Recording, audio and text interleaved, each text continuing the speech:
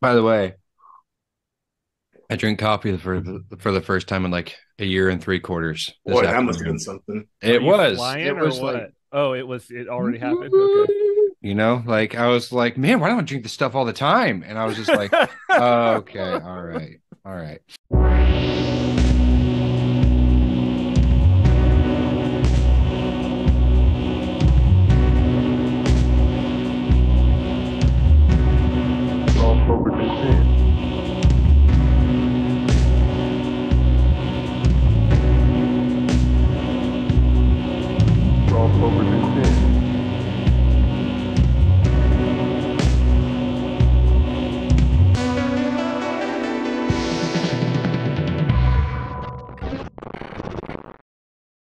Okay. Hi, everyone, and welcome to Royal Path. I'm your host, Andrew, and tonight I want to ask Father Turpo and Cyprian, since we're at a Lent, what's your guys' like favorite like meat and cheese combo? Like if you're just like if you make like one of those little sandwiches with just meat and cheese, like what do you go for? Because I just found mine tonight is roast beef and provolone. You just like wrap Oh, that up, and it's just like, oh, I was like, I had turkey and cheddar after that, and I was like, no, roast beef and provolone is absolutely where it's at. So hmm. I might be either like chicken and provolone or turkey and Swiss. I think turkey and turkey and Swiss. I think I would have to go turkey and Swiss with turkey and Swiss. avocado. I Oh mean, I yeah, gotta add avocado in avocados make me sick. I don't know what the deal is with them. there. Every time I eat them, they make Man, me sick. Yeah. I man, that is the most I sad thing that I've I know. heard I was about to on this say, I'm so podcast. sorry for you. Oh my gosh, I man. That You is better believe horrible. every time I go to a party and I see a bunch of guacamole sitting out, I'm just like, ah, that sucks. Man. But they make my Uh, stomach hurt, and then for some reason my right ear gets really hot. So you have an I don't know. allergy? yeah, you It's have an probably allergy. some kind Yeah, of allergy. Yeah. It yeah. happens with a couple types of food. Really cheap pasta does the same thing to me if it's not high Man. quality stuff. So I gotta have the best pasta if I'm gonna eat it. Avocado, dude. Avocados are. There's nothing better than avocado. I will have to Yeah. agree with that. I have to Man, agree with Yeah. nothing that. better than It's my avocado. cross to bear. It's my cross to Wow, bear. it's crazy. Yeah, real quick, I would just say my favorite combos well like bacon and Pasca cheese. That's a Wait, good what is one. what is Posca cheese? Oh, this is why you got to come Man, here for a Pasca, Cyprian. This Okay, is why, what is Posca cheese? man, Pasca cheese is Papadia nails the oh Pasca man, cheese. Papadia, she can make She some Pasca crushes the cheese, Pasca cheese. boy.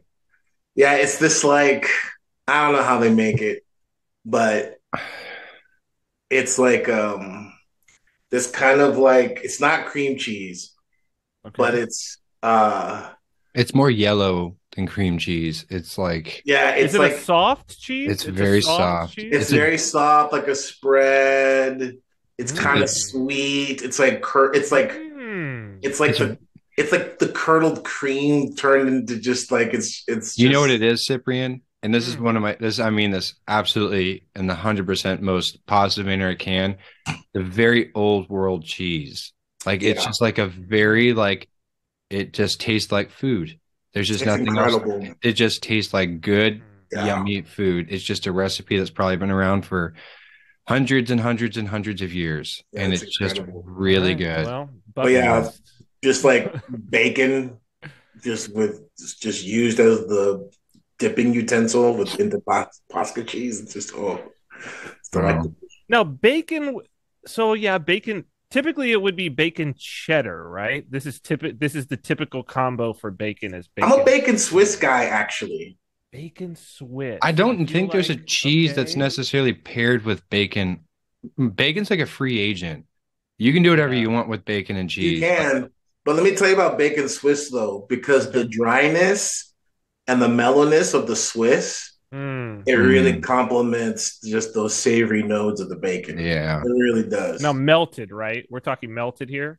No, not necessarily. I Just mean, taking it straight out of the not fridge, wrap it up. necessarily. Yeah, just 3 o'clock in the afternoon and you need to eat something because it's Okay. still like three more dinners, three more hours for dinner. Okay. So yeah, I mean that's what I did this afternoon. I was starving, and so I just like some roast beef and some provolone. I was like, this is the best meat and cheese combo out there, in my All opinion. right. So, You get yourself some pepper jack. yeah, well, pepper jack is really Oh good. yeah. Man, Yeah, pepper jack is really, man, I sleep on pepper jack way too much because it's one of my favorite cheeses, but yeah, I like pepper don't jack. ever even think to mess with it. So, Pepper What's the jack meat with is. pepper jack? You would say, Father? I ooh, mean, roast beef. I mean, Roast my beef run and with pepper roast jack. beef would be Okay, like, yeah, pepper jack. I went straight to salami. I think salami's great with pepper jack. It's the I spicy agree and the with that. Oh, I spicy. agree with that. I It's agree like with that. that spiced, but that spice. I don't know. That's just me. I mean, I don't know, a little bit of Because mustard. I'm thinking like hors d'oeuvres that's like Oh, a cracker and then That's the what, oh, meat and then the cheese. I'm thinking that every salami with the time, pepper jack. every Oh time I man, eat crackers, meat, and cheese, I'm like, why do I eat anything else other than this? This it's is the best. incredible. Like, It's the best. essentially, this is all I want is a carb, a dairy, and a meat, and It's that's the it. best thing. And yeah. like every time I do it, I'm like, why do I mess with anything else? This should It's be the the rest of my least life. kosher thing you could possibly eat. Like it's absolutely not kosher, especially if it's pork. like, so Oh, that's Makes it very even Christian. better. It's very yeah. Christian of I was gonna say, luckily that's not a concern of mine. So you. that little K with the circle is on the bottle. I could not care less. I'm Yep. eating it either way. So okay, well, apparently we like meat and cheese and crackers, and We I'm okay do. with it. Wait, okay. Then we'll just end on this, not the podcast, but this segment. What's the best cracker to stack on top of? Like I'm a Triscuit guy. So Triscuits. That's it, man. It's I'm a Triscuits. Triscuit guy. You need a thick, chewy like cracker. It's probably Triscuits. Yeah, I'm a Triscuit Yeah. guy. I can't think of something that would be better than a Triscuit. Mm-mm. Saltines are right out. Like No, that's that's just gone. that's lame. That's nothing. There's this So, Keebler cookie, not cookie, a Keebler chip. I don't know, or not chip, cracker.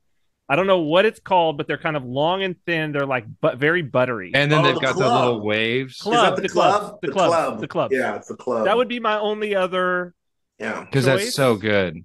That's so Clubs are like the good. buttery. Yeah. Yeah, Clubs are good. that's my only other choice besides a Triscuit. If Clubs are good. otherwise, I'm going Triscuit. Yeah. Mm. Okay. Yeah. So That's not. what is our topic for today? Well, I had one, but you guys shot it down. So what do you guys got? What we've never, ever touched on, Mm. which I think we should have, although it's not relevant necessarily anymore. We could talk about it, is the 10 Green Commandments that the Pope came out with or whatever. Do you guys remember this? What are they? Is how to be green. He came out with a new 10, went to Mount Sinai, I think, and displayed 10 new green commandments about being green, about loving the earth, and like how being like polluting is a sin. Can we pull You them know up? what? Hold on. Go ahead. Let's break the fourth wall a little bit. Let's talk about um influence and even Okay. just the nature of how things have changed in regards of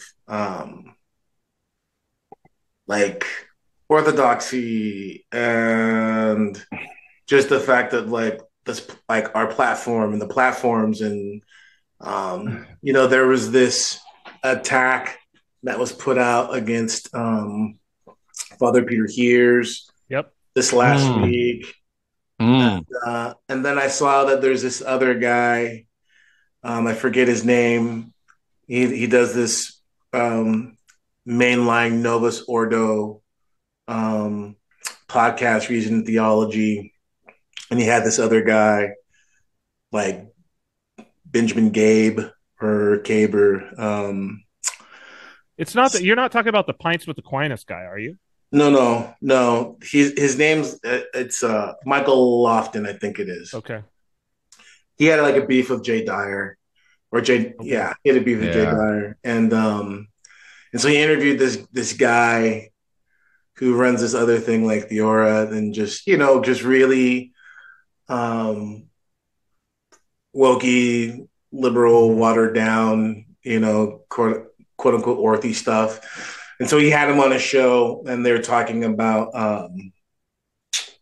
like the dark side of orthodoxy and the dark side of like orthodoxy internet and all that stuff. What is the dark side of orthodoxy? Let me shoot it out to you, man. You can pull it up. It's like Okay. basically they're talking about like they they were headhunting Father Peter. They're headhunting Deacon Ananias. Of course. Obviously, These headhunting. these guys were doing the headhunting, or these guys were commenting on the fact that these individuals were being headhunted. So I, this they Gabe, were the headhunters. yeah, They were the this headhunters. Gabe and Michael Lofton guy. They're headhunting, exposing the dark side of Orthodox apologetics. And so Benjamin Okay, Benjamin Gay Gabe. something, Okay, I'm gonna have to and go look Gay that then up. something. Michael Lofton. This was this whole thing in there. Basically, just I can only stomach so much of it, but the guy's talking about, when he came into the church, it was just a different faith than what he's encountered. And he was talking about, I started noticing all of these things, like, I don't know, like extreme perspectives. And it's like, what is this? Kind of where is this coming from? Um, Oh my goodness! Like the thumbnail. yeah, Ah, man, this thumbnail is inappropriate in my opinion. yeah, Um, yeah, yeah. What? This is so weird. Hold yeah. on. Let me actually. I think this is fine. So I think this would be really good because, I'm actually going to be in another conversation soon with some other people about this. With like, Yeah, I like this. I do think this is a good and timely. Oh man, I wish I could just show the thumb. How can I show the thumbnail? Hold on. Let me make sure this is what you're talking about, but it does have the. Are we talking about this right here? yeah, Exposing the dark side of yeah, Orthodox apologetics. yeah, Well, the thumbnail yeah, is yeah.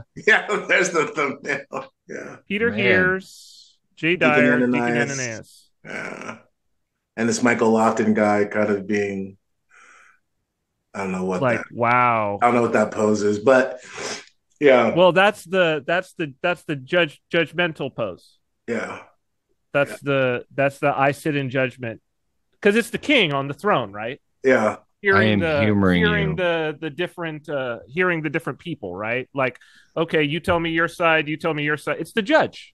yeah. It's the That's judge. the that's the judge pose It's the right judge. there. So then I guess my question would be, how do you see stuff like this? Because one of the problems I have with looking at stuff like that is that my blood begins to boil in like a way where I'm like, does not feel like maybe I shouldn't be feeling this way.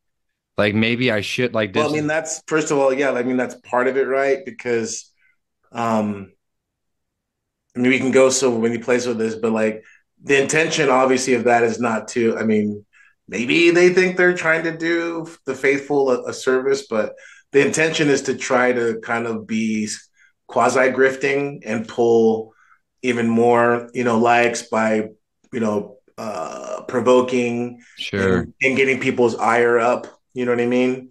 Um, so I think that's definitely part of it, but it's interesting though, just because the timing though, and the timing in regards again with this attack on Father Peter that's happened this past week, and this coming out, um, and really, I guess even to some degree, kind of like what we were talking about in the chat earlier, it's like just taking a step back and really kind of reflecting, like, where are we at now? Because it seems as if, a couple of things. I'll just make a kind of observation on.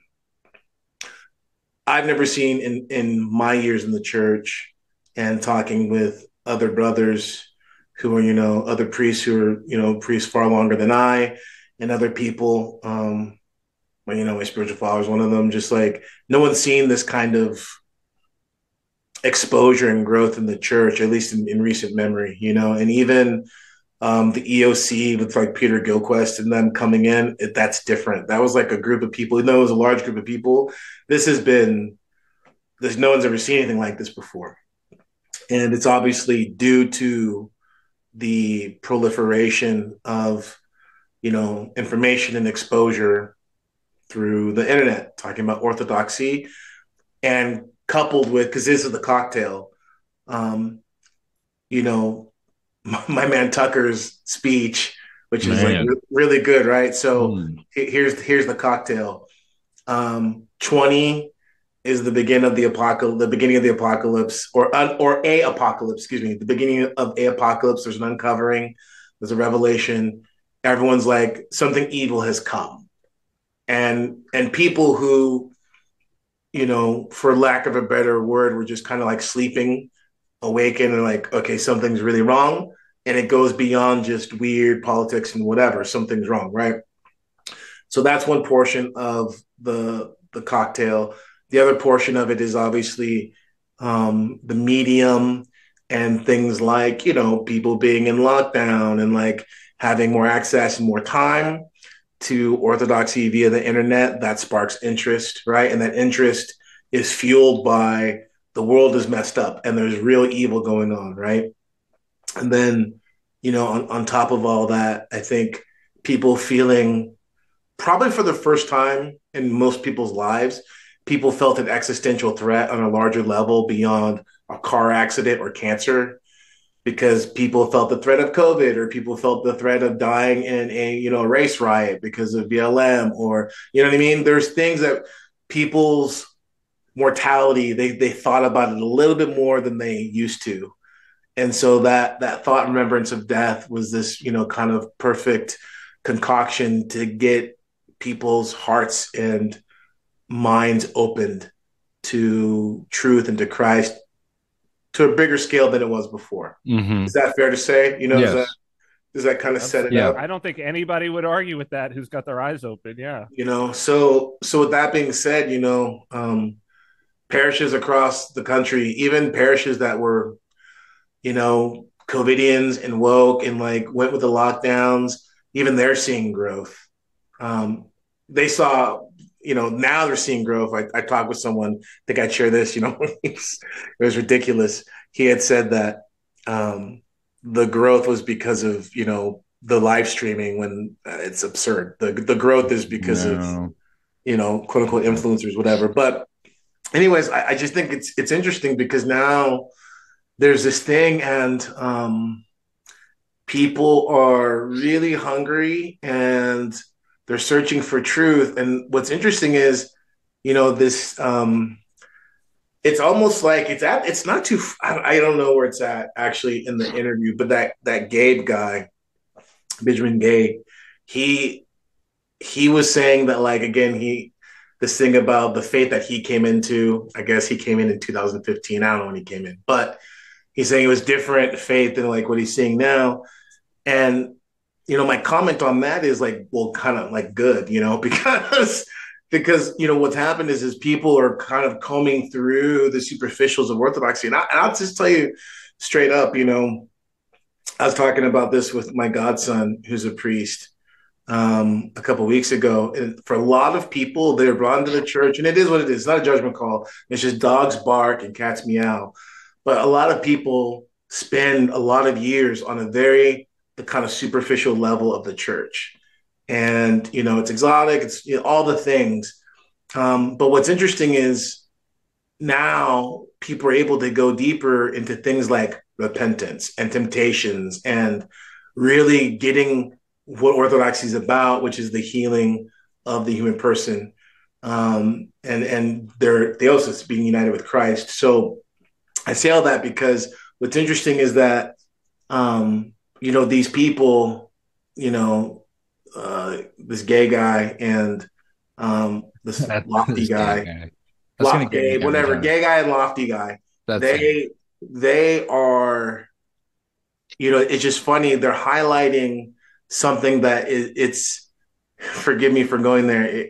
It's not quite the same, but I mean it in the same sense of, you remember when the high priest says, let his blood be upon us and our children forever. He didn't realize what he was saying. You know what I mean? It's kind of like the same thing in a weird inverted way, is that they're coming against what they think is a dark side. But the people that they're highlighting are people who are trying to bring out the really transformative, challenging, and I would dare say even salvific aspects of orthodoxy.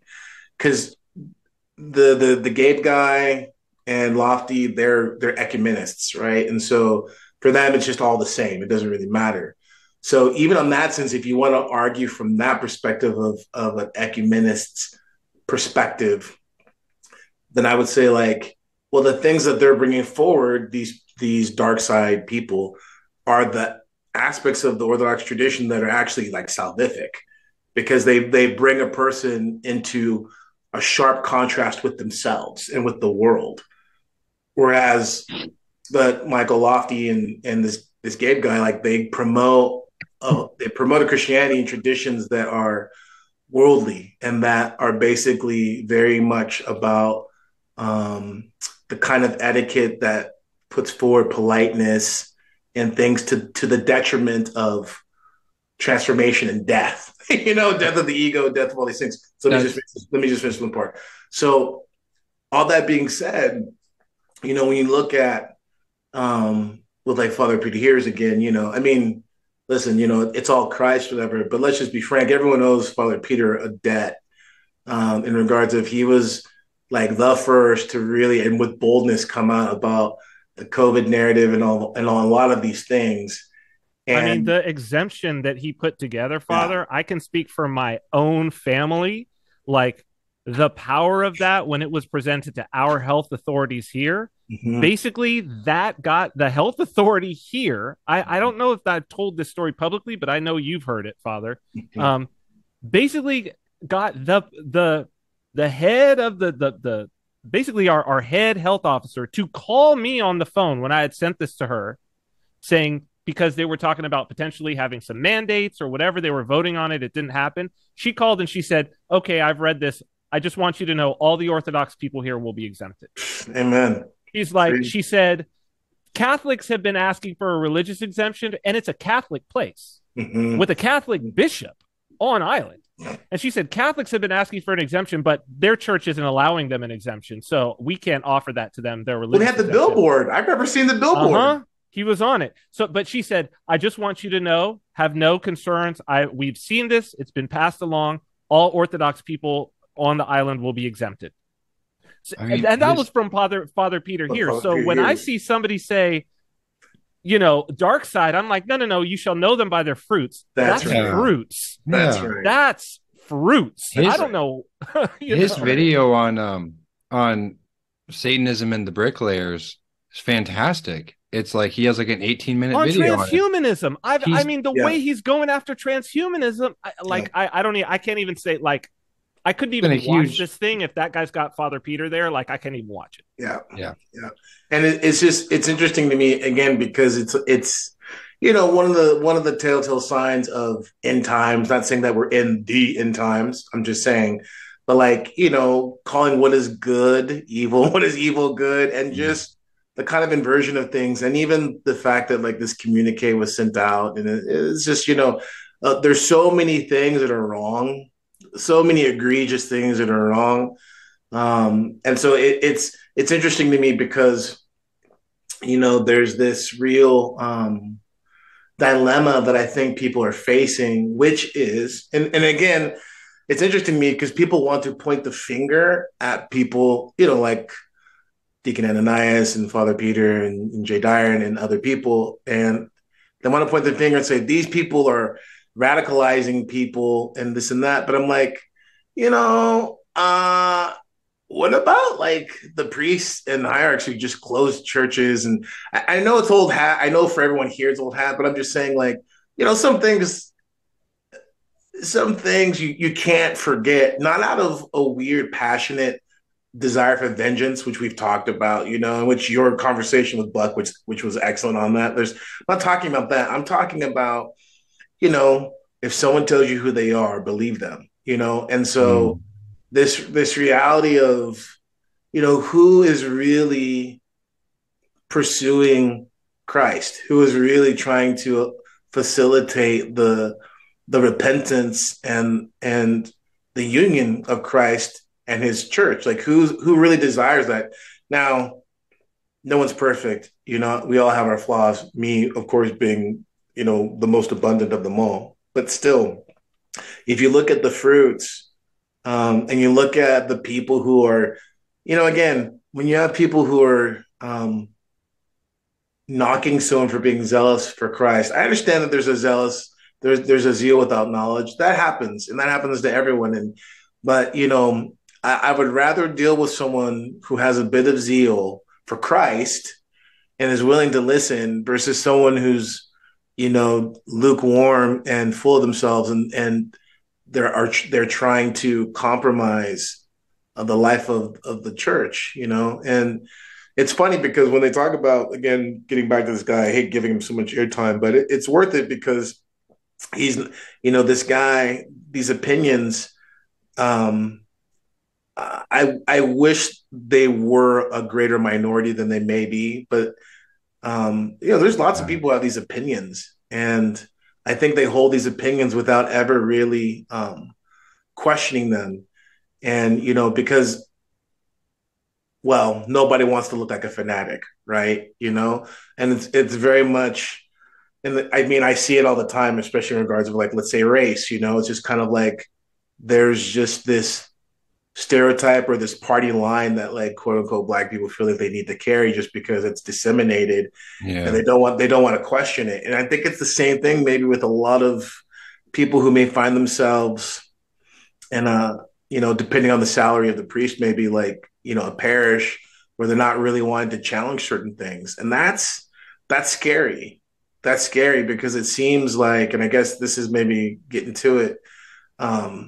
It seems like this push here, the people who are doing the shows, they just want hits. They just want likes. They just want numbers. Sure. But the enemy is also, he's playing chess. So, like, what is the enemy trying to do? Like, what's the setup in regards of trying to really begin to cut people off from some of those sources of encouragement? Let's just say encouragement. We didn't even have to say anything past that. It seems as if the enemy is trying to make a move and really kind of trying to shut down sources of encouragement. And it's almost as if, I was telling a brother here the other day, it's like, I'm like, man, I better step it up. It's almost like, it's a badge of honor to really start getting clamped down on now by some of these, quote unquote powers that be, because they're very quick to want to promote things that are detrimental to the spiritual life of believers, and those who are actually trying to promote health and repentance are very quickly maligned. That's at least what it seems like to me. Yeah. And what's that? Oh, I'm sorry. Go ahead, Andrew. I want to botch this, but there was that. I can't remember. He's some Anglican priest, and he did this whole talk. I sent it to you, Father. Yeah. The English Maximus. At the Oxford Union, the guy who was at the Oxford Union. What was his name? He's great. Black guy, right? Yeah. And he just called them out for he's like, yeah. And he ended that whole perfect speech with a quote from Saint Athanasius. And I was just like, beautiful. Yeah. And it was like, if something about, like, if this is what the world is, then I'm against the world. Yeah. Like something like that. If this is what the world is promising, then I'm against the world. I'm botching it. Yeah. I know I am. It's close, though. That's pretty close. That is because there was two things I wanted to touch on really quick, Father. You said being polite to the detriment of the teachings, because I think that's a royal path moment right there as well. It's very easy to walk around and just be like a big old curmudgeon to everybody and just be like, well, you don't believe the same thing that I do about X, Y, and Z, so I'm going to be very rude to you about it, and then, like, you've cut off any potential, like, there's no hand being reached out to them anymore, if you know what I mean. Right. So, like, and then there's the other side, which is falling to the left, which is like participating in that idiocy with them. And not that they're an idiot, but they're partaking in idiocy. So, like, that's what it is. And then, what was the other one? I can't remember. But yeah, I think that was important for me, and I wanted to touch on that because I very much fell to the right away, where it's just like, you're a heretic and you're a heretic. And maybe they are, but, like, it's like, I'm just a little layman. Like, I don't know if I necessarily need to be making, like, I might be getting, like, ahead of myself. And You know what I mean? Like, so I can't remember what the other thing was, but then ended up falling into the other side of like, actively like participating in that error with them. Like, I can't do that either. So that's one of those royal path moments of having to be like, you come back at any time. Like, I can't go down this road with you. Like, whenever Mm-hmm. you want to come back. And then, gosh dang it, what was the other thing? I can't remember. Cyprian, you had a question. Well, I mean, I wanted to give, I had been sharing with you guys all of the people in like my general circle who got baptized on like Lazarus Saturday, Mm-hmm. basically. It was just, they were coming out of the woodworks. Even in my private groups, I was like, what? Where I was like, oh, this person, they were like, oh, me too, me too, me too, me too, me too. And others who were like just going deeper into the faith and maybe, their priest had said they weren't quite ready yet, but all of them going deeper and like really going deeper in Lent. And there had been, and I mean, it's one of the reasons we've been doing this project, right? Is that like, I had seen people coming along and I had been interested and I had been observing to see like, um, and most of the people it's been from the right for obvious reasons, because I think this was an easy apocalypse for people the last 3 years for people on the right, and particularly a lot of people who call themselves right wing, Mm-hmm. right? Who are, because it was like, okay, orthodoxy, and it does. I mean, the libertarian to orthodox pipeline, right? Like everybody's talked about it. And a lot of the libertarians for whom there was the libertarian to orthodox pipeline, it was the right side of the libertarians, the more socially conservative right side of the libertarians. And I had been very interested because I think that, you know, we've everybody has spoken for a long time about like what the influence of the left coming into these, especially these other Protestant denominations. Methodist comes immediately to mind. Episcopal also comes to mind, right? To where it's like sanctioning gay marriage, these sorts of things, right?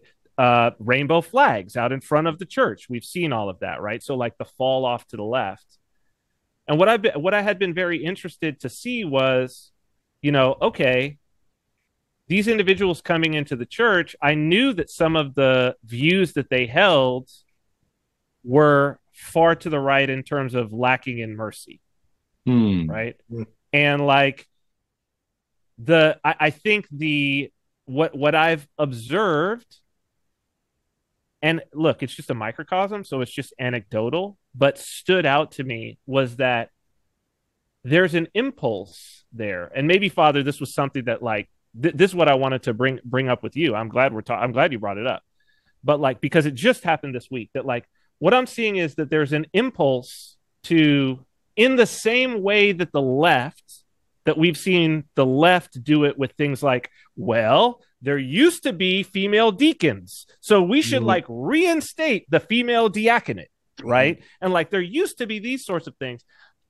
I've also seen, and it's weird because it's like, this idea of ideological possession, and you always know what the person's going to say next.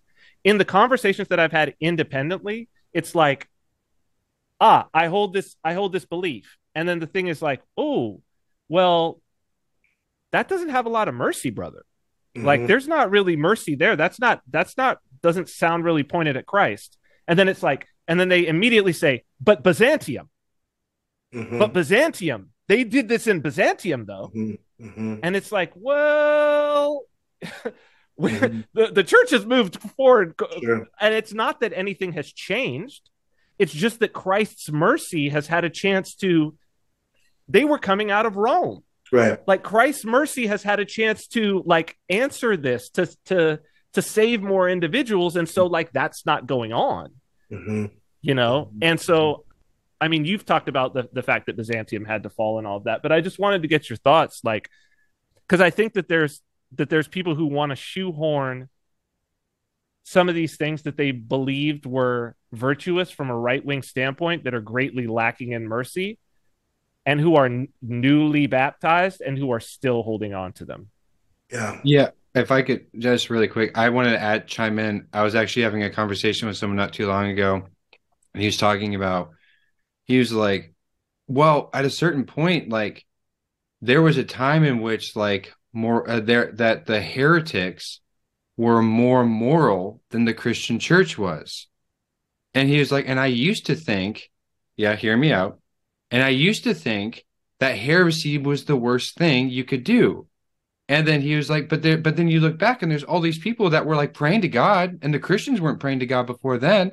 And I'm like, okay, back up. Like, there's something really wrong with this argument right here because, like, one, you're talking about morality. Like, morality has little to do with it. Like, yeah, it's good to be moral, but like Father said a long time ago, there's a story. A wealthy person is dying. He's got the servants, and or I think an Orthodox priest and a Muslim are talking, and then the Muslim's like, but we follow the law. The priest says, like, yeah, so the rich household, the patriarch is dying, and he's going to give his bequeath his The inheritance. judge, it's a judge and a priest. Yeah. There it is. Thank you, Yeah. Father. And it Yeah, says, like, yeah, who gets your inheritance? The servants or the children, you know? The yeah, children are the children are not obedient, the servants are. Who gets the inheritance? The children still get yes. the inheritance, right? Beautiful. I don't understand. Like, I don't. I genuinely don't understand what's being said right now, though, in regards of I the. think the argument was that like at certain points there have been times, and I don't agree with this, that the morality of the heretic has superseded they have become maybe like quote unquote more No, pleasing to God. I know. no, no, And my no, response was no, that no. that Judas saint was no. that saint that was like being accused, Yeah, and then basically he's like, you're a liar, you're a cheat, you're a fornicator. He's like, yes I am, yes I am. And they got to, you're a heretic. He's like, nope, no I am yep, not, I am yep, not a heretic, because that yep. cuts you off. So I was trying to shoehorn this question in of being like, yeah, we can talk about morality, we could talk about the right versus the left, we could talk about who's like got more proper behavior. Well, it's interesting you bring that up because I haven't watched much of the Lofting Guys thing, but some of the things I have seen from him in the past, especially with this thing with Jay Dyer was like, he's mean and this and stuff like that. And it's just interesting to me because that's something you hear, and not just because I mean Jay Dyer's an easy target. I mean he's an easy target to talk about like his approach or his disposition or his personality, but like I actually think it's very fruitful for people to be aware of this because theology and history, which is what he discusses, right? Jay Dyer doesn't discuss uh, really spirituality or even things of a pastoral nature. He discusses things on an academic level, and I mean that in a positive way. He discusses things on an academic, philosophical level. And like, who cares whether you think he's mean or not? Like, that's part of the problem is that people want to inject a greater measure of personality and this kind of, I don't even know what the word would be, the saccharine. It's this whole thing of like conflating being charitable with being, sappy or ignorant or nice. And that's really dangerous because that's a big way that a quote unquote leftist, progressive, wokey disposition subverts authentic life in Christ for a lot of people because they think I'm a Christian now. I want to really be a Christian, so I have to be like nice because and so like this thing of nice. I mean, nice has nothing to do with salvation because nice we've talked about like just means ignorant. Like nice is that's not a thing. Being kind is not the same thing as being nice. You know Hmm. what I mean? Being charitable is not the same thing as nice, and really being merciful is not the same thing. And so people conflate these things, and really the root of it is vainglory and man pleasing. People just want to be liked by others. They want people to see them in a certain light, and they want to tag on that projection onto Christ and say, "Oh, that person's mean. That person's whatever. He's not like Christ." Oh, don't say that, brother. That's not, and that's baloney. None of that has anything to do with Christ. Now, on the other end, that doesn't mean you can just, like you were saying earlier, Andrew. That doesn't mean you can just be cruel and uncharitable. and coarse jesting, as St. Paul says in Ephesians. But I Hmm. think the reality is that there's plenty about Christ that if we want to kind of chop it up and just pull it out of context and be like, well, this doesn't sound very nice, or this isn't very nice. And the key thing that I really want to get at is that disposition to conflate, well, number one, to conflate again, like I was saying, charity with being nice, whatever, mercifulness. It's dangerous because when people when people maintain such a superficial level of orthodoxy, they're going to have a superficial level of who Christ is. I was Hmm. just having this conversation with Asher over dinner tonight, and we are talking about, like, I know it may seem like a kind of a non sequitur, but I think it'll tie in. Talk about tattoos, I know people just making a big deal about tattoos. I said, look, um, you are not going to find someone who's authentically pursuing the spiritual life and repentance making a big deal out of something like that. And I'll tell you why. Because it's an external thing. Anyone who's genuinely pursuing the spiritual life is worried about those things they know will tank you spiritually, right? And more importantly, they're worried about their own plate, not what other people are doing, Yeah. Yeah. right? And that's the thing about niceness and what it's like. Why are you so worried about nice? Like, I don't care whether Jay Dyer, Michael Lofton, I don't care whether someone's nice or not. What are they saying? What Yeah. is the content of what they're saying? And that's even the most dangerous thing is like, it's the same thing with Father Peter. It's like all this, it's the same thing with Father Seraphim Rose too, man. You see the same thing with All people. of them. A These lot of people, them. it's like I remember coming, and everyone's just like, "Oh, Father Seraphim Rose." If you're so like he's wacko, people like, and it's like I've always known this. I'm like, whenever I hear people say it's like, have you ever read anything that he's written before? Like, what are you talking about? You know what I mean? Same thing with, I mean, it's like, look, Father Peter may have some, opinions and some perspectives on things that, may be difficult for people to swallow, which is fine. You know what I mean? But at the end of the day, if you take most of what he's saying, it's like, listen to what he's saying, not how he's saying it, and not even in the context. Like, what is he saying? What are these people saying? Listen to what Jay Dyer's saying. I mean, beyond like the other stuff, like when we get into dogma, the tradition of the church, the teachings of the church, even to some degree, the philosophical, the area in which the church begins to approach philosophy. It's like, what are they saying? And I think if people can just sober up a little bit, because that's the big problem with a lot of the orthosphere stuff, is that the audience and the people get caught up in it. They do get caught up in it in the same way they would get caught up with like Facebook chat room beefs. But Yeah. like Yeah. that doesn't mean that the content that is being put out isn't, because the reality is that you got people who are doing really high level stuff like DPH over at Church Kotel, Church of Eternal Logos, high level discussion of things. Who just had Father Peter Hears on, by the way. Yeah, yeah. You know what I mean? You know what I mean? It's like forgive me. This this is a lot like I remember I tell people, it's like, man, uh, when AFR, they, with back in the day before AFR was, but like, Ancient Faith Radio. yeah, yeah. When you have like Father Hopko, all that stuff you put out, yeah, whatever, it's like, again, nobody is perfect. And it's just, it is what it is. I'll tell you guys a little secret. Sometimes it's better to listen to someone who you don't agree with. You can learn more a lot of Yeah. times. And I'm not saying that it's someone who's in heresy, don't listen to that. But if someone's maybe is not heretical but has a different perspective, you can learn a lot more. Right? That's the whole echo chamber thing. But anyways, to the point I was getting at is, man, you're getting high level information being given to you, like seminary level education.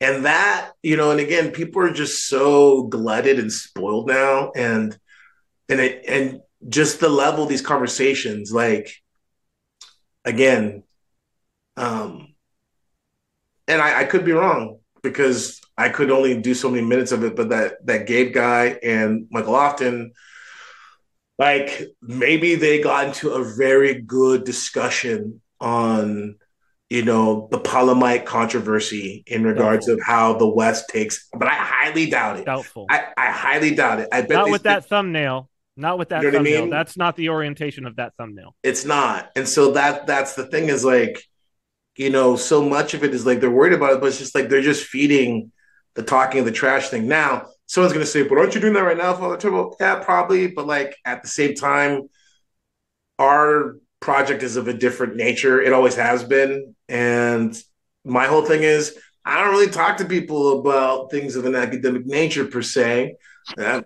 We discuss things of a much more kind of pastoral and I don't know what else you would call it, but it's a different thing. So for me, I'm just kind of like throwing out a little bit of warning to the sheep in regards of, I think people are going to start seeing a tightening up in the wrong way, probably in the next, it's probably going to start happening where people are going to really start trying to tighten up things and again, in a wrong way, authoritarianism in the wrong way.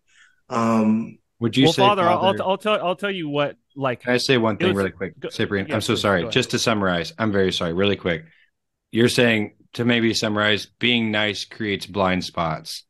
Like if you're kind, it creates blind spots where you're just not able to see things. No.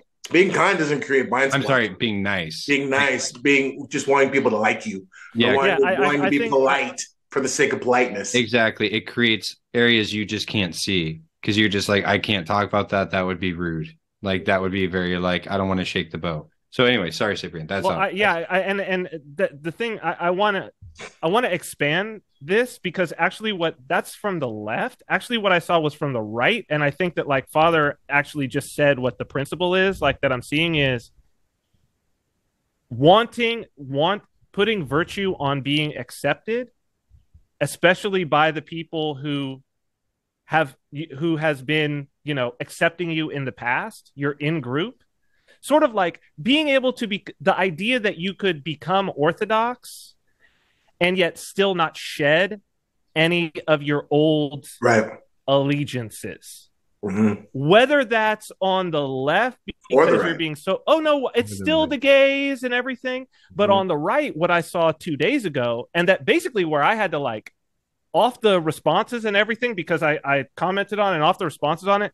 I think I'm going to put away Twitter for like the next, and it was a purely Orthodox conversation with quote unquote Orthodox people, some who I know were recently baptized and some who just have Orthodox crosses in their profiles now. Mm-hmm. But basically what I saw was, there's this law in Florida now that DeSantis, it went through the legislature. DeSantis had presented it, so he's going to sign it, that says child sex predators now, they can be given the death penalty, which is an expansion of the death penalty beyond what the Supreme Court has said is a standard. So it would be unconstitutional at this point.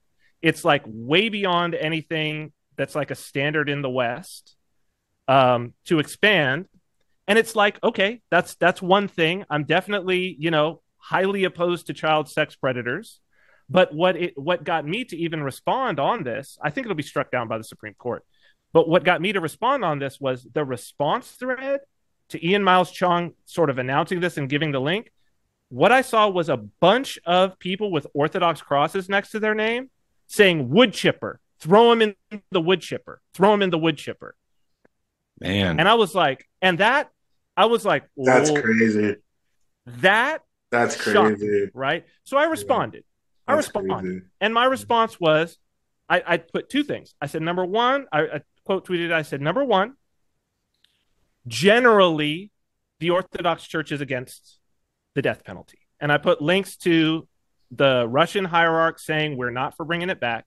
I put a link to the ecumenical patriarch saying it's completely incompatible with Christianity. I put a link to St. Justin Popovich writing that to kill the sinner for having sin is contrary to the gospel. He even calls it antichrist. Right. And I was just like, and number two, making this expansion, like expanding it more, like asking the state to kill more people that they aren't currently. I was like, that's a fault. That's a fault to the right, even if you do support it. And that's even if you do support it. And the response back to me on that was people with, again, Orthodox crosses, some who I know are Orthodox, saying, no, the church isn't against the death penalty. No. Like that's that. Well, how could you even say this? And how could you even say that's a fall to the right? Yeah. And I was just like, wow. This is incredible that like that's your response to this is we want to kill people. Let's even just, because I'll make it even just kind of, let's even boil it down a little bit, because we can discuss that to some degree, because some people will argue, right? Because they'll talk about symphonia and the power of the state, which traditionally has the power to kill, right? I mean, let's just start with like put him in the wood chipper. Let's just start there. That's what got me to respond. Like, that these people wanted more than that. They wanted wood chipper because like there's two separate things. I think this is important to dissect, because kind of getting back to Tuck's, dialogue or monologue today or whatever that was, the speech, right? Like, that portion in regards of the death penalty and the church, that's to some degree a conversation we can have. Championing putting people in the wood chipper is not. You can feel the energy of that, the demonic energy of that, right? 100%. Like, there's a difference between, looking at how do we really deal in the fallen world with the reality of violence, the reality of people who will use their free will in a malevolent way. That's a conversation we can even talk about tonight. But I just want to say just one thing that we can I will absolutely put the stamp on is being dead serious. And here's the thing, whatever, couple beers, someone's in a locker room, a couple white wines, couple spritzers, while the kids are playing soccer. Okay. You make a joke. It's kind of rough, whatever. But when you put them in the wood chipper, public forum, and you're all about it, that's rough, because that level of brutality, that level of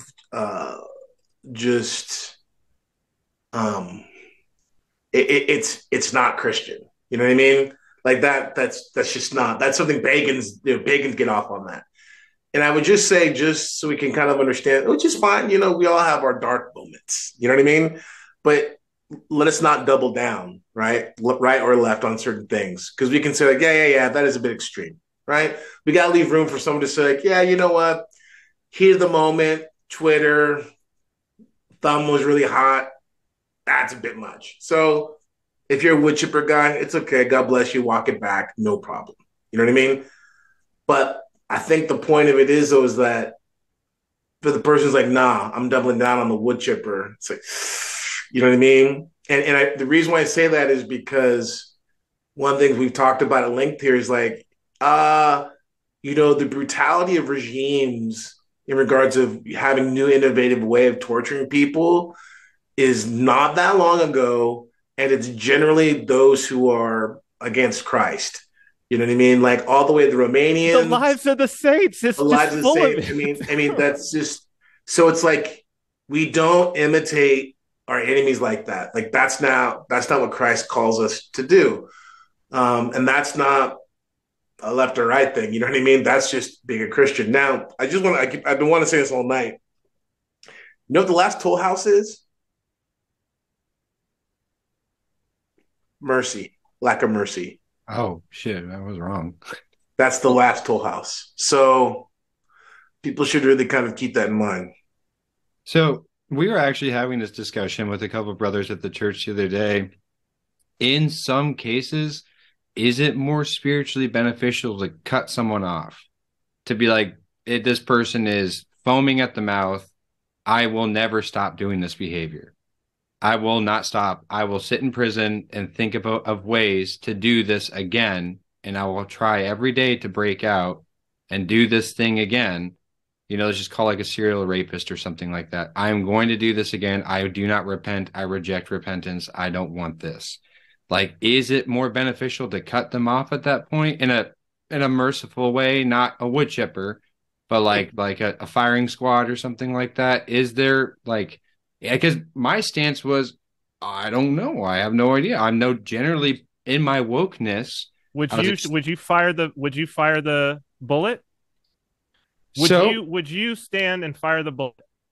if I had a blessing from if we were living in Byzantium or whatever, No, and if no, no. it I'm saying right now, because if a that's really the answer to your question. Because in the gospel, that is the story of Christ and the adulterous woman, and his answer to the but crowd is, she "Let but she was repentant. cast the first stone." She wasn't. She was not repentant, She actually. was Oh, not. she wasn't. No, he Oh, called No. her to repentance. He says, "Go and sin no more," but she was not repentant at that point. She okay. was just caught. And I would just say part of the thing is like, first of all, these hypotheticals are like, but if you look at it, because this is the way to kind of understand it from my perspective, right? First of all, there's a big difference between like this is just how I see it, this is and this how this is until God enlightens me, which I'm open to, like if someone is trying to, you know, rape your wife or your daughter, I'm going to stop them from actively doing that. That 100%. is very different than someone who is, incarcerated. And I would say this part of the problem is the way that we approach incarceration, right? Because I think it falls to error on both ends, right? Because the reality is that it's not about rehabilitation, right? Our penal system is not about rehabilitation, but at the same time, it's too soft. That's so it fails on both ends. Our jails are too soft, Yeah. but they're also not geared towards repentance and rehabilitation. So it's like you pick one or the other. It's like if we're not going to gear towards rehabilitation, which we don't, then they need to be way harder and not, you know what I mean? Because the quote unquote humaneness that is basically wrongly used or what's so-called humane approaches, which is so wrong used, it actually makes the situation worse. Yeah, because it's not a deterrent at all. It's not a deterrent at all. Mm-mm. So this is really the issue that's there. You know what I mean? The prisons are too soft, right? They're not geared towards rehabilitation. So that's really the issue. And so that person that hypothetical person that you're talking about, I mean, yeah, so we can't even talk about it because in this penal system that we have, which is completely broken, which is worthless. In fact, it's not even worthless, it's dangerous, Yeah. right? It's dangerous. That's the problem, right? And so it's the whole thing is it's really complicated because nothing about our system is geared towards genuine change. And I don't mean just like the penal system. I mean like the education system, the healthcare system, none of these things. Healthcare is not about people being healthy and healed. Healthcare is about facilitating and kind of engendering commerce. That's Yeah. what the health system in this country Sure. is for. Same thing with the penal system. Same thing with everything. Nothing is Well, actually they're there for industries, right? for They're industries. industries. Yeah. Yeah. Yeah. So, though, a better way, I think, to rephrase this hypothetical is this is the royal path. And mind you, I'm the host, so I can ask the questions I want to ask. But should Batman have killed Joker? Like, would that be the right thing to do in that situation? Like, I mean, I would argue But at a Batman's not the state. well, sure, but again, like what I'm talking about here is at a certain point, it doesn't matter if it's the state versus it does matter, but for the sake of this question I'm asking now, is it better to just you know what you had a chance, it might just be better because like there's that precedent of the angel choking the child, Uh-huh. and like granted that's divine versus an individual, the angel choked the child because the child's going to grow up and do a bunch of bad things. If essentially this is the best way for the child to achieve salvation. Should the Batman kill the Joker? I mean, I would argue ultimately it has to happen. Like it has to, one way or the other. The Joker's Does got to go. Batman ever like has Batman ever though like because Joker will get captured and then he'll get thrown in Arkham, Yeah, right? And then if the question is what, so Batman is like not killing the Joker, right? He's capturing him, and the Joker ends up in Arkham. Like he's got all these opportunities. When the Joker breaks out of Arkham, if the Joker just decided that the Joker was just going to go and just go away and not do any more Joker things and was just going to retire from Jokerdom, would Batman hunt him to kill him? I would. I mean, I don't think. I don't think so. I don't think. I think he would let him go. I think it'd be Batman's great delight for Joker to stop. I think he would. No one would be happier than Batman. He'd be like, "Hey, cool. I don't got to worry about this guy anymore. Like I can worry about other stuff." And if Joker was incarcerated in Arkham, would Batman break into Arkham to kill him? I don't see. I can't think of any precedent for that. The one time I'm thinking where Batman definitively killed the Joker was in Dark Knight Returns, and that was only because he was like, "We cannot do this again." He just killed like 19 Boy Scouts, and they were running through an amusement park, and he was shooting people as he was running along. Yeah, he's in the middle of it. He's in the middle. Yeah, that's what I was saying about that's the exact point. That's different than someone that he's being already locked up. And I would just throw this out here because I just want to say this. Christ is risen. Truth is risen. Truly is risen. Forget the hypotheticals. Yeah. Right. Everything is in the light of the resurrection, and that's what people miss. Like I'm just telling you, like if you want to suss these things out, okay, great. Let's put it in the light of the resurrection. Now what? And that's what people don't understand also too about violence. And there's all kinds of ways to talk about violence in the Old Testament. Go talk to Father Stephen DeYoung, great stuff, whatever. But the one thing that isn't kind of really approached in that, I don't think, is that past all the stuff, right? Christ did descend into Hades and preached to all those people that were, dispatched. And everyone will be in the light of the resurrection, including you, boondock saint Orthodox guy who you imagine yourself dispatching justice. Sure. You know what I mean? Sure. Like in the light of the resurrection, it's going to be a different thing. So I just think that's something to bring up because again, I'm all about the defense of, I'm all about heroism. I'm all about sacrifice. I'm all about it. 100%. You know what I mean? There's no greater love than a man has to lay down his life for his brethren, right? And that's not just metaphorical, right? And like St. Paisios says, we need more heroism. People need philotimo. We need men who are willing to, take a bullet and maybe even put a bullet in someone to defend their families. Okay. That is very different than putting someone in a wood chipper. Like there's a very different thing in regards of we are caught in honorable combat. I'm defending someone versus how can I feed demonic bloodlust? How can I feed that pardon that? How can I satiate that hunger that has been developed in me because I've watched tons of horror movies. I played tons of first person shooters and I envision myself a dark angel of justice. Like that is something completely different. And I'll just tell you something. These people, I welcome you, wood chipper people. We can discuss it, but very few of them have actually done real violence. Yeah. Because of what it does to the Father. I'm sorry to interrupt you, but that was actually for me, and I wanted to express this. Like that was for me. It wasn't about Myra seeing these people like this. It wasn't even like a hypothetical to me about like, oh, are they correct or not correct, or let's argue about theology or church history. It was really like, wow, if you did this.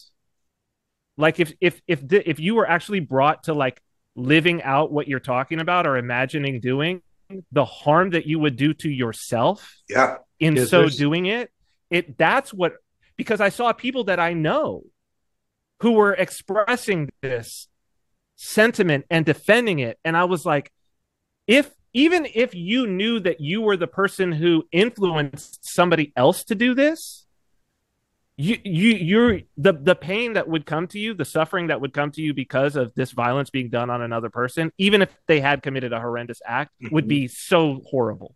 And so here's the thing. And this is where people don't know the gospel. People haven't experienced Christ. I'm gonna tell you something right now, and again, whatever, I'll stand by it. Tons of people come into the church and have not experienced Christ yet. They've experienced ideology, they've experienced, moral correctness, all these things. But when you experience Christ, it's a completely different thing. And that's where you get people who can't understand left or right some of the sentiments that come out of the fathers, because they're speaking of the fathers are speaking from their experience with Christ. And a lot of people get it twisted and they think that the fathers are speaking about techniques, or the fathers are speaking about experiences in the kind of sensationalist kind of way. That the fathers are speaking about from an experience of Christ and repentance and illumination, theoria, all that stuff. So it's a very different thing, and that's why these questions, when people get into it, it's like, when you know Christ, they're not really dilemmas. I know someone's gonna get mad at me, but I'm just saying, if you struggle with these things to that degree, all you need to do is just say, I don't know Christ as well as I should, because it is fairly simple in this. It's not easy, but it's fairly simple in the sense of our tradition has so many saints.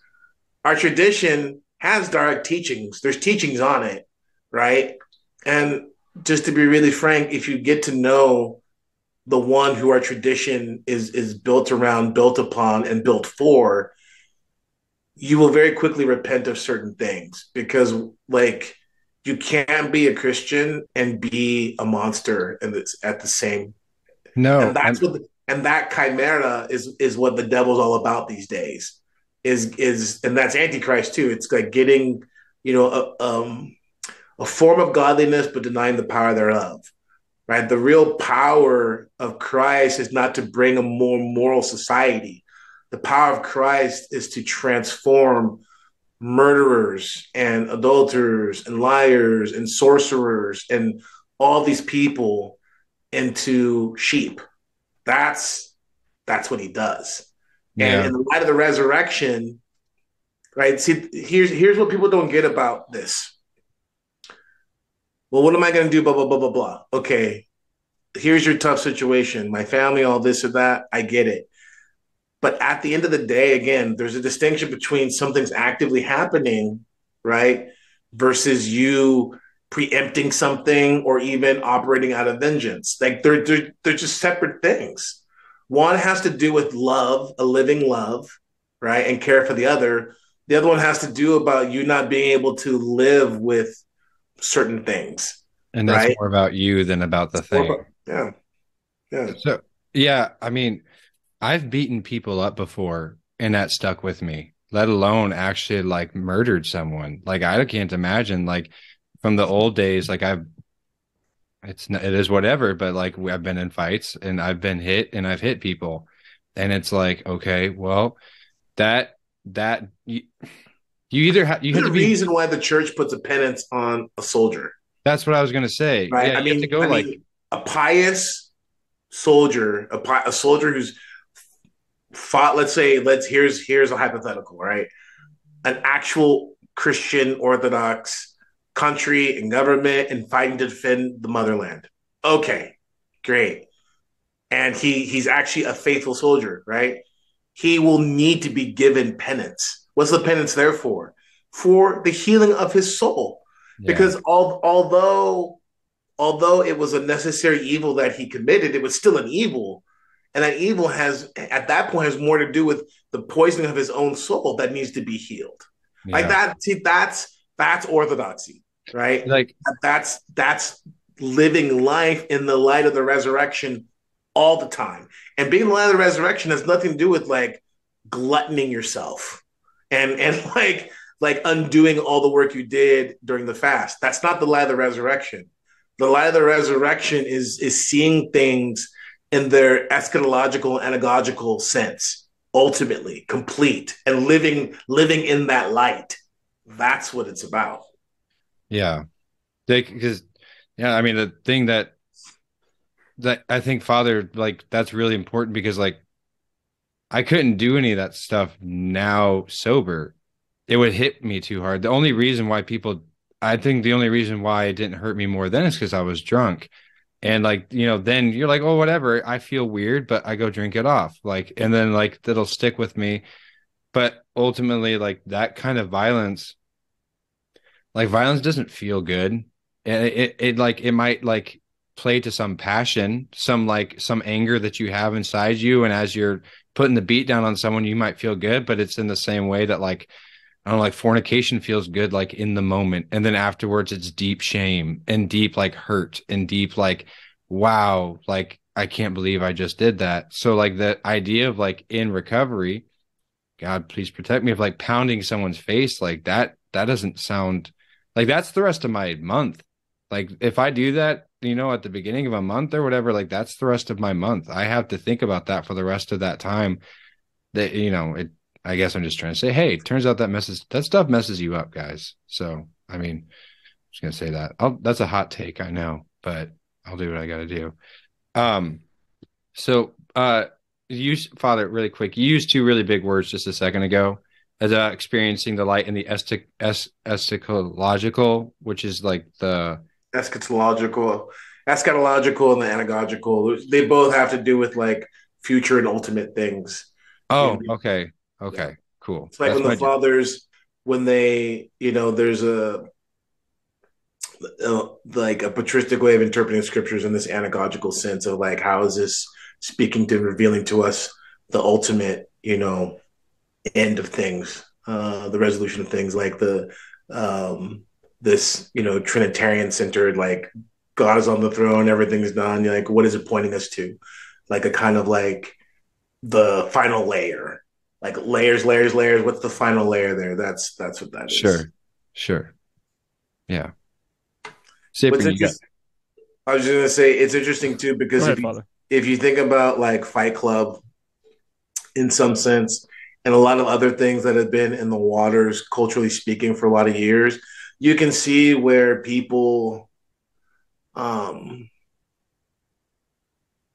have become not only on like ignorant, but also seduced by the intoxication of violence and how the quote unquote cathartic aspect of it, or what's a seemingly cathartic aspect of violence is actually, people are duped into it. Because I would argue this: it isn't that much of a jump in seeing that quote unquote cathartic aspect of violence, let's say in a combat sport, which I love combat sports, right? Mm-hmm, mm-hmm, mm-hmm. Um, but the jump from there to what we're talking about in regards of vigilantism, um, I mean, despotic terror, it isn't, number one, it's the farthest jump, but it actually isn't in many ways. And I think that's another thing that's really dangerous for people is,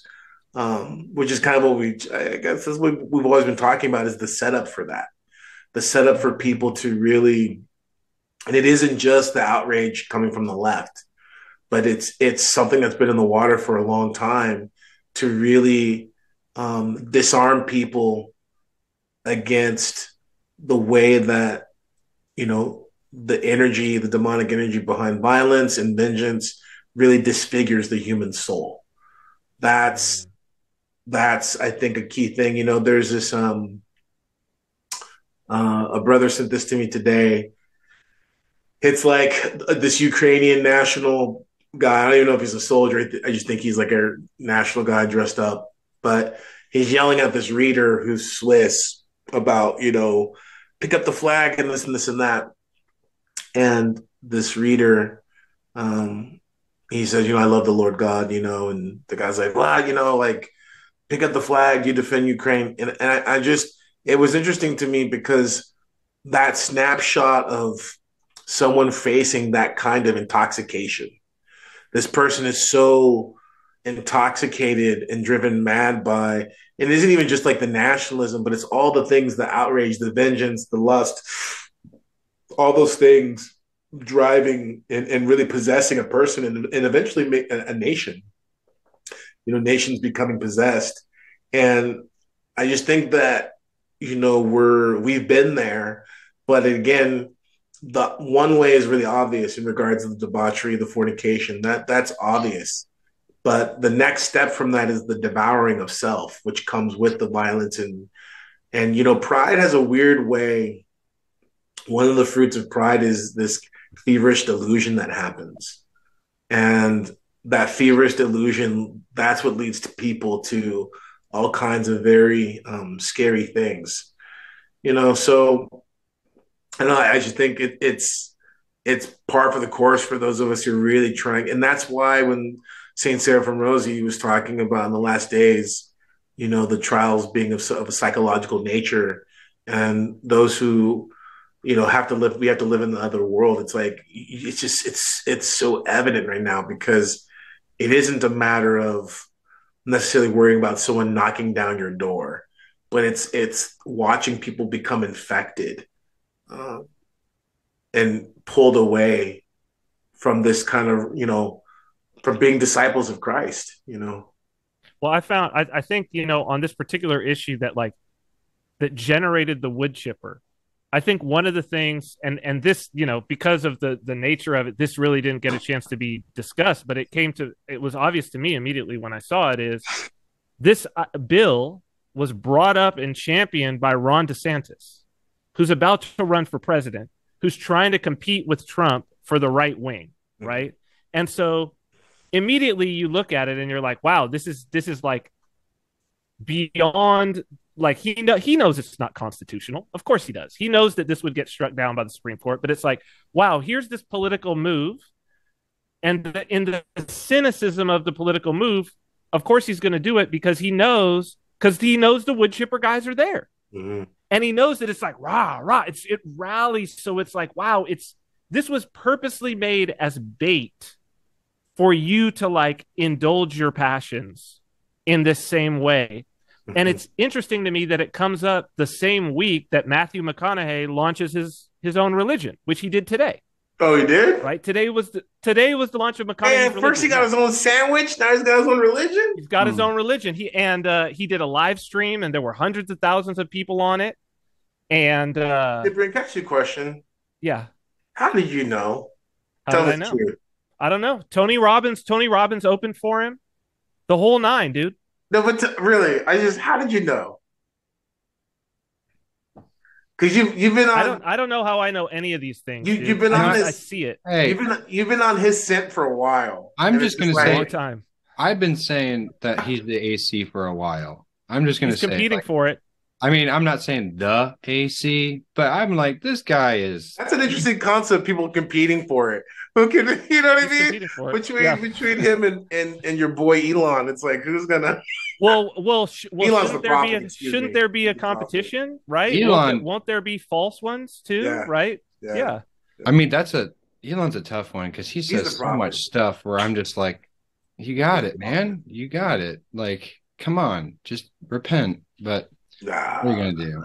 It's not gonna happen. But I'm like, you see that guy's armor, man? You see that suit he likes to wear? Come on, well, it's all about these cults, right? That like for some reason now, since something happened in 2020, where whatever it was, everybody was opened up to becoming cult members, and I guess maybe it's because everybody was obedient, so everybody got broken in. Right? They obeyed absurd things.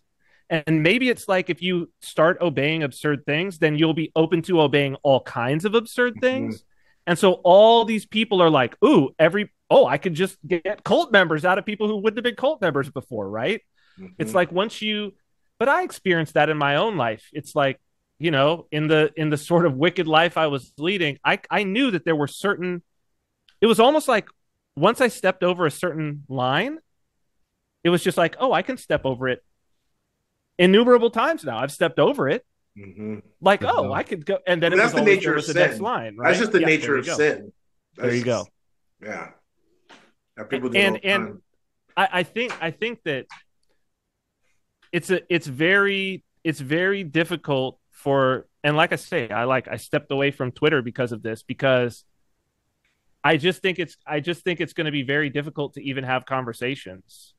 And I honestly don't even know, like I've and I'm waiting and praying on it, but it's like I have felt like speaking and bearing witness, and I think that that's borne fruit, and this is sort of, what I was bringing up to you guys, and maybe it's something that we could talk for another time, but it's like how to discern when, engaging, like when it's bearing witness and when it's just conflict, which I think that this ties into, like, not so much Father Peter hears, because I don't think he's really necessarily shot back in the same way, but certainly like Jay Dyer, right? Who's always willing to like debate somebody, and which is great from a standpoint when you're looking for truth, but when it's just to be in conflict and just to be right, you know what I mean? Like that's kind of not my beef, because I can't watch Jay Dyer.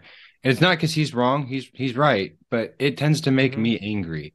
Like, and I'm like, yeah. And like that's a passion I struggle with, is this like, because then I'm like, well, we got to do something, and like, and as that draw to like, not actually like, I'm not going to do anything with that vigilantism. Like, it's like now I'm marching like with the picket or whatever, because it's like, it just gets me so riled up. That's the reason why I can't really watch him personally, is it's like conflict. It stirs up conflict in me to the point where like, I'm like, I have to externalize that conflict in a way that's like not necessarily bearing witness, but bearing like the gospel according to Andrew. You know what I mean? Like, I'm like, no, that's wrong for this reason. And da, da, da, da, da, da. And I may have gotten like the letter of the law completely correct, which I didn't, but I've also missed the spirit completely, because I'm not doing anything with love at that point. I'm not just talking about like being nice.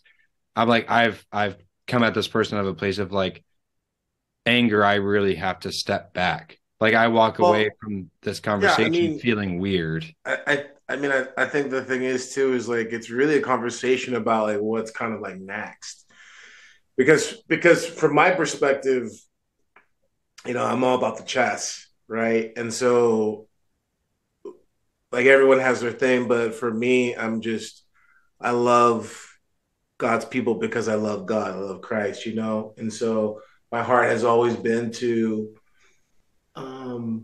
just share what I've experienced and I've known about our Lord, so that people can actually get where they need to get to. Because we've been in this very difficult time in which things have never been as clear as they've never been so clear, but so muddled at the same time.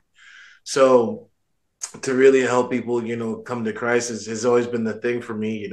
These are the rooftops.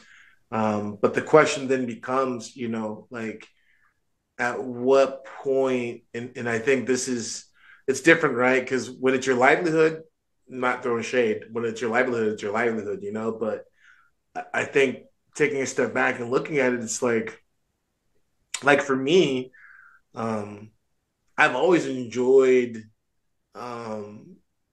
these kind of platforms in regards to, because again, like I said, whether it was Thomas Hopko, may God grant him paradise, all the way through. It's like getting great information, because if you love the church and you love life in the church, her history, like all the stuff, then it's great. But most people, like to your point, Andrew, a lot of people, they're not really tuning in for that. They're not, and that's not anybody's fault. I mean, if you're like, whether it's Jay Dyer, whether it's whoever, they're making their content, that make their content. And they're not responsible if someone's not actually watching their content for what it's created for. Yeah. So that's not even, that's kind of like, was somebody were kids killing themselves because they played an Ozzy Osbourne record backwards?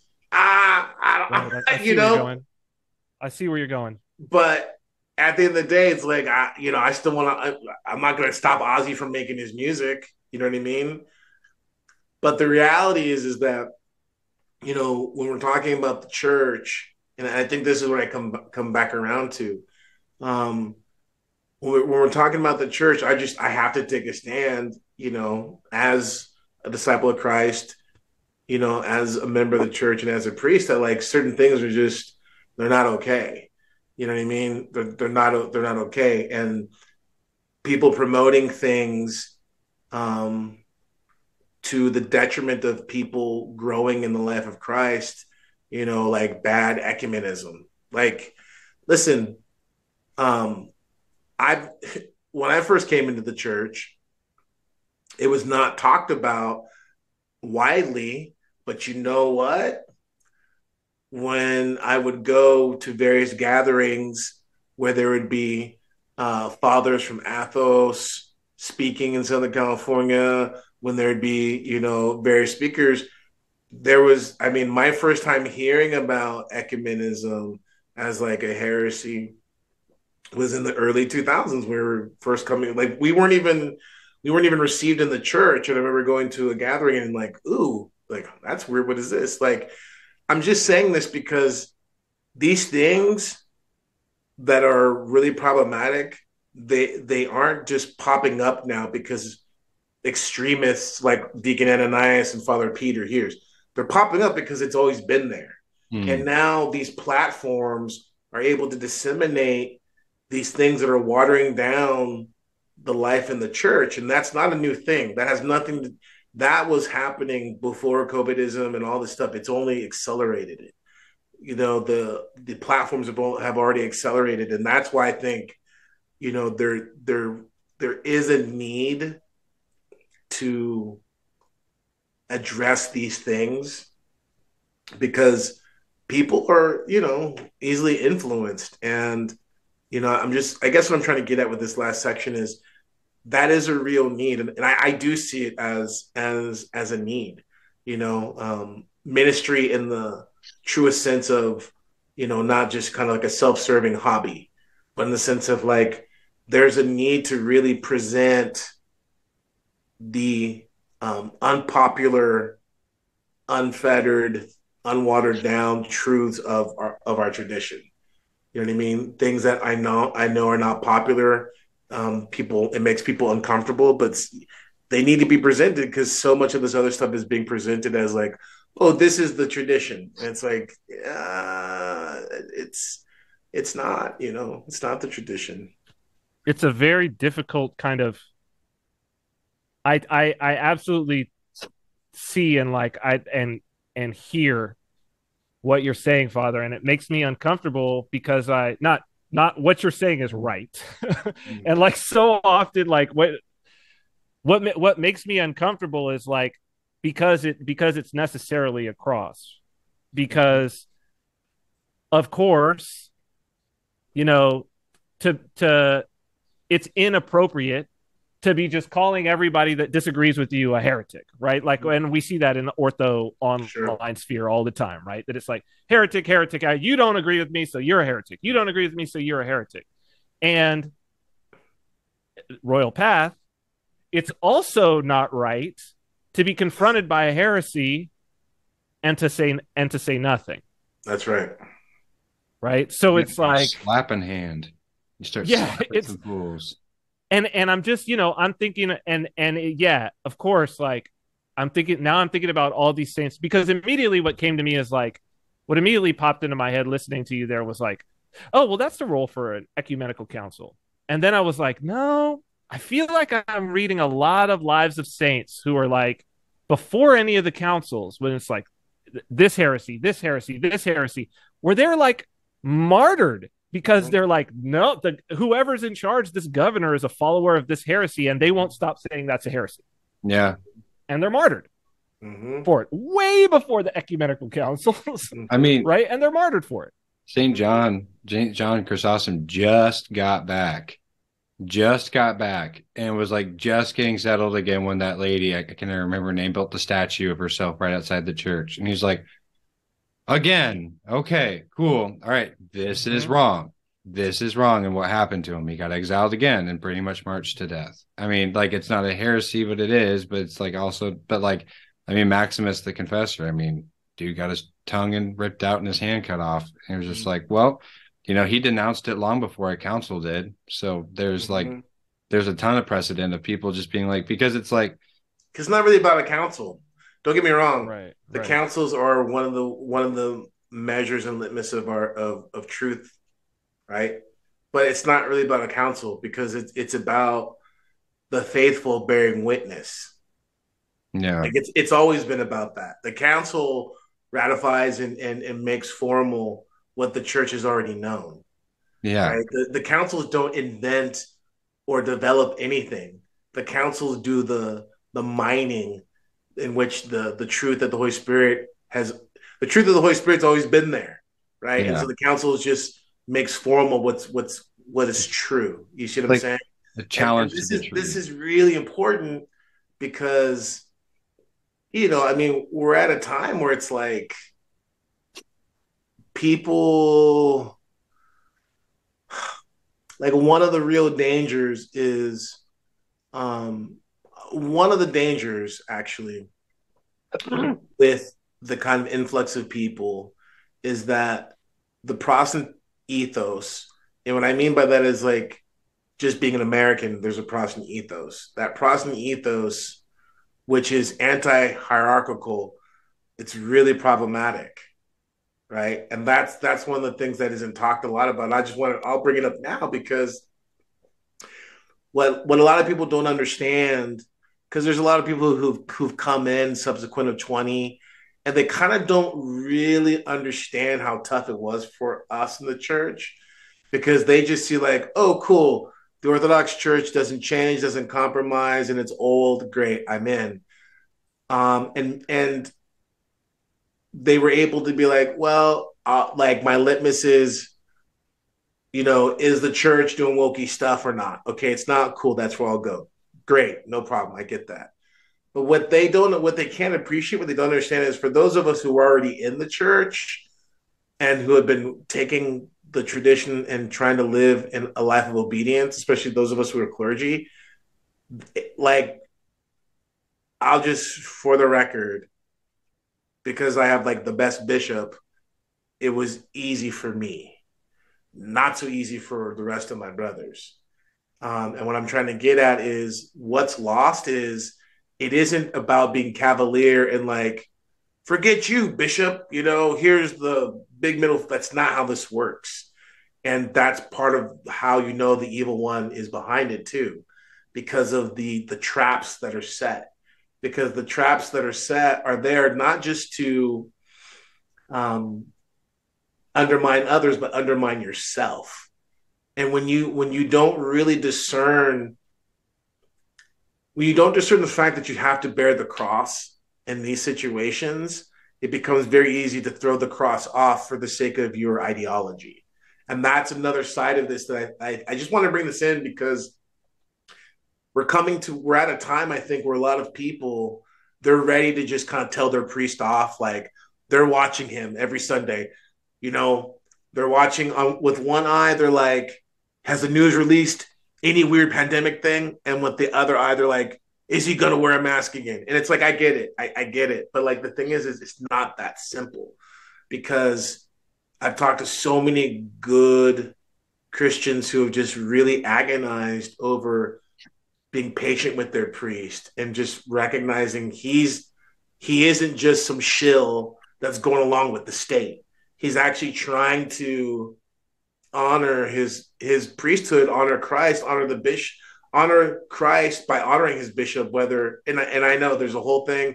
There's been Father Peter and others have done hours long of content talking about it. Go see them for like the correct answer. What I'm talking about here is just having people be aware of how difficult it is and that you need to understand it because a lot of people they this is where Gabe is actually, I think, correct in that little snippet that I did see is there is a little change that's subtly happening to the faith, and that is people getting an idea of really disregarding the hierarchical aspect and how that's salvific, right? So there is salvific aspects of being under the yoke of, to be frank, bad hierarchy. You know what I mean? Like there is something that's worked out of people. You can go. You can. I mean, when you look at Like we want to talk about people like Mark of Ephesus, St. John Chrysostom, St. Max. It's like people just think that the slightest thing they were flying off half cocked, guns blazing, and like, yeah, just smacking people, cussing people out, and just, turning tables. And it's like, no, there's a whole process of praying, desiring repentance of the people that are in heresy. Like, it isn't just a matter of wanting to wild out just because you got pent up stuff. Sure. It's super important because that's not the life of the church, right? And so I just want to take the sexiness out of some of the kind of like, middle finger aspect that some people want to bring into the church. It's If it's like, unsexy, it's probably the right thing to do. yeah, I mean, really being willing to be long suffering is a thing. And like some people like, okay, which one is it, Father? Well, I'm saying like that's part of the problem. It's like it isn't which one. It's like it's that middle path of like bearing the cross, right? Yeah, And you don't want a person, say Christ. You don't want to get closer to a person. You want an ideology. If it's either or, then you don't want like the person of Christ. You don't want to get closer to the person of Christ, the King of all. You want an ideology because a yeah, person yeah, can yeah, yeah, act. yeah, yeah, yeah. But what I'm trying to get at with this though is that that isn't just some lofty thing that gets played out in do you obey your priest or not? You know what I mean? Do you Oh, just like it doesn't get played because that's the thing is a lot of people can be living in their heads. They have their own vision of what they think. That's why I was trying to be charitable towards that Gabe guy. Like there is an aspect of people being not quote. I don't like that word radicalized, but they like there's a cowboy kind of like aspect to it that like people really need to watch out for because that's not the life in the church in that sense, right? yeah, And I think that's important because that plays out like in a parish because that's the other side of this is that people living in cyberspace like cyber ortho guys like they're weird yeah, and they're weird because they don't live in a parish and they go like, no, my parish is blah blah blah. It's like yeah, but like you going once a month or even going and just being in the back and like not praying and being weird. That's not being in a parish. Like part of being in a parish is living life with the people in that parish, including the priest who maybe you don't get along with. Like that's how you're saved. You're not saved by having a bunch of guys with tiki torches and pitchforks sharing the same thing. You're looking for the next guy to kill. That's not the life in the church. And so I think that I'm trying to like really bring it down home because that's what a lot of people aren't really understanding or talking about in this context, getting back to like how we started off with like ortho cyber stuff, is that this stuff gets worked out not in the way that you want it. This gets worked out with learning to be long suffering, merciful, humble. You know what I mean? And really, like we've said here a million times, you got to know your line. And that line, really, I'm going to give a corrective to that. The line shouldn't be arbitrary, like, this is the line that I chose. You should really go before your God and say, what's the line? Like, where's the line? So, like, when I'm talking about, for instance, hey, I'm not a pacifist, right? So it's like if someone's actively assaulting your wife, I will stop it, Mm-hmm. right? Yep. That's not a line that I'm just arbitrarily choosing because that's a line that I've come to years of prayer, speaking with spiritual fathers, like working through it. Like I've been at times of radical pacifist, like whatever. It's like I've come to this place from actually seeking God on it. That's where I'm at, right? Seeking Um, truth, seeking truth, who is a person. who is a person, seeking God, right? So Christ. So that's what I'm getting at is this is like you got to know your line, but your line isn't what you want. Your line should be you actually seeking God and you being willing to change what you think your line should be, right? But Mm. but from there, you know what I mean? And that's why there's the church. You have a godfather, you have spiritual fathers, you have the canons and the dogmas. There's all these things in the church that gives you on how to live your life, which is another side of what I'm trying to say is that these people who they just, it's the other side of the cult, right? It's like I want to be in the anti woke cult. I want orthodoxy to be the anti woke cult, and orthodoxy is not the anti woke cult. Orthodoxy is the Church of Jesus Christ. That's what she is.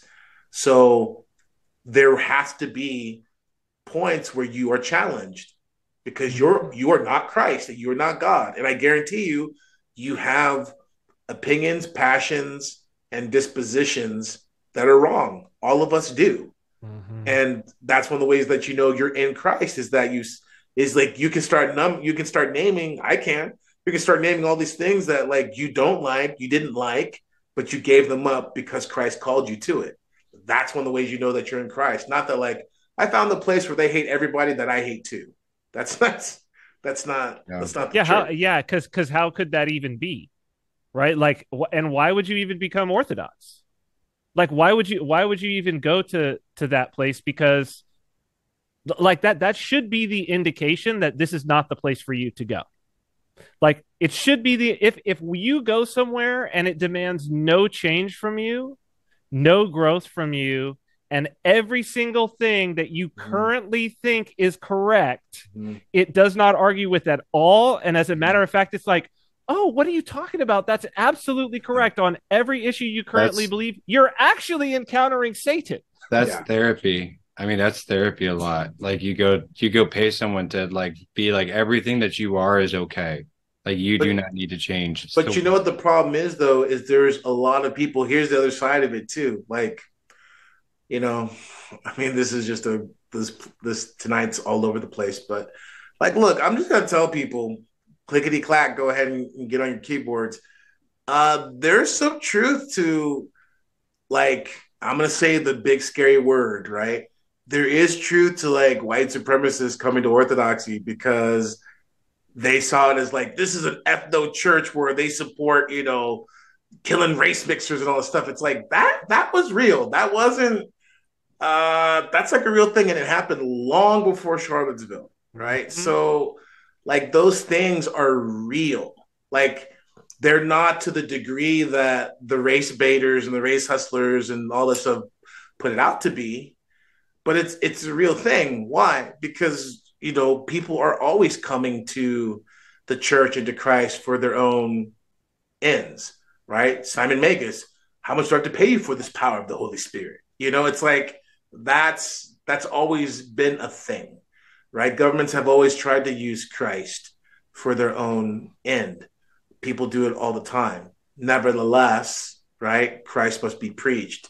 And even those people, there's plenty of people, I got a spiritual son who was one of them. You know what I mean? I've got people who are like that. They come in, they have the wrong idea, but guess what? You know, racism, sexism, like all this stuff, Christ deals with all of it. And that's the other side of it is like it's not like trust me when I tell you, uh, if you're willing to change, you know, Christ can deal with you and will. And sometimes, here's the thing, sometimes you may not be willing to change, but Christ is the one who sets the trap. He's the one who's hunting, right? He's hunting you. And so if you find yourself in his crosshairs, pun intended, you know, he has a way of breaking you because Saul was one of them, right? Saul does was he one of ever? them. And so, and that's one of my big gripes. And I was under that delusion. Here's, public repentance. I was under that in my own passion for years too, in regards of just, my own issues with like, making race and racism like the worst thing. But like at the end of the day, you know what? I mean, God changes people's hearts. So let them all come in. Just let them know that like, you know, you think you're setting the trap, but the trap has been set for you. Yeah. And Christ is the one who's going to be victorious. So it's better that the wood chipper guys have the Yeah, Orthodox cross or are wearing the Orthodox cross than that they wouldn't be wearing the yeah. Orthodox It's cross. like I said to them earlier. I said earlier in this episode. I said, "Don't worry, wood chipper guy. It's okay. Right. Got it. It's okay." Because Yep. the wood chipper guy, it's like you don't know. Like clickety clackety, give me a call. I'll help you out. You know what I mean? It's like Mm-hmm. just you're feeding off demonic energy. It's a really good vino. I get it. It's got punch, but Mm-hmm. you don't want to be drinking that stuff. Mm-hmm. You Not know what for I mean? forever. You don't want to be drinking that stuff. It's you think it's whiskey, but it's moonshine and it's a bad kind. You'll go blind really quick from drinking it. You Yeah. know, so And we'd rather have them in the hospital than outside of it. rather have Yeah. them in the hospital than outside of it. And that's why either way, I'm like, look, because again, right, I'm like there was a time, but I mean, just you can't be offended about those things because it is a hospital, and you're either sick or you're one of the nurses and doctors, and even us nurses and doctors are getting worked on too, right? But like at the end of the day, that goes both ways. It's like people like the church does well when the people in the hospital don't mistake it for being the Hall of Fame. Like your picture isn't on the wall, and it shouldn't be on the wall. You haven't earned anything to be on the wall, right? You haven't sacrificed anything. There's this great quote by Elder Ephraim talking about what St. Paul sacrificed and what he went through, and he's basically saying like, I haven't gone through any of those things that St. Paul went through. You know what I mean? And that's Elder Ephraim, talking. It's like so many of these people who they think they're God's gift to the church because they hate the wokies or because they hate the right wing monsters and the racists. It's like you're both wrong. You're both just shut up. You know what I mean? Shut up, go to church, pray, repent, and just follow the commandments of Christ. Yeah. Like hell awaits everyone. You know what I mean? Hell awaits. So I mean yeah. A great place to end. A great place to end. So I I think next week we have a bunch of really, really good questions. I think if the one I had picked for this episode, which had dealt with working on Sundays and the baptism that they received, I think it would add be another half-hour discussion right there. So we're gonna save it.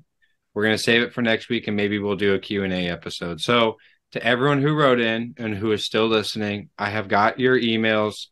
We actually think we have a volunteer to help us with the emails because a bunch of them are just not getting responded to, and that's my fault. I'm just not great at it. And humility, you just have to recognize like this is just not one of my strengths is corresponding with people. So I think we actually have someone who can help. So we're gonna maybe roll with that.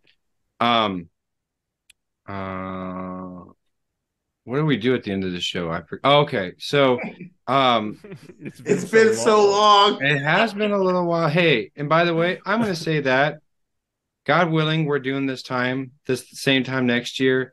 I'm just going to go ahead and Yeah. put it out there. Last 2 weeks of Lent, or I would say Lent or Pascha and Holy Week, don't expect a podcast. Like, I just think that from here on out, like, we should just make that clear.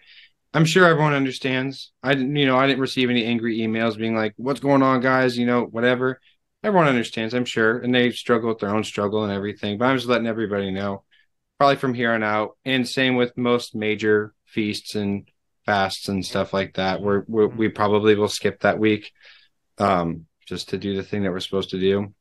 And then anytime we mention music or an artist, we try and stick it on the playlist. I still have not updated it it's going on months now, but there's still a lot of good music on there. It's Royal Path podcast playlist, something like that's on Spotify. Also, if you want to reach out for now, please reach out to Andrew at royalpath .net .network. .network. We also have a merch store. We don't see any of that money. 2/3 go to the parish, and then another third goes to the person who makes it. That is royalpath.store. Yep. Okay, cool. Nailed it in one. Um, and like I said, I've got everybody's emails. I should just do an auto-generated response, but we've got them. I've got them ready to go. I think we'll do a Q&A episode next time unless something big happens in the next week that we absolutely need to talk about.